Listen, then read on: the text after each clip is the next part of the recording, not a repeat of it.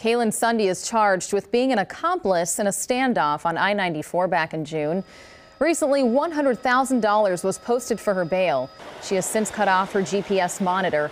Sunde had a chance to turn herself in at a bail hearing this morning in Waukesha County, but she never showed up. Her attorney says she also missed a court appearance in Milwaukee on Monday, and now he can't get in touch with her. The best thing for her would be to either contact me or turn herself into the sheriff's department so that we can move this along. The longer she's on the run, the worse it's going to be for her.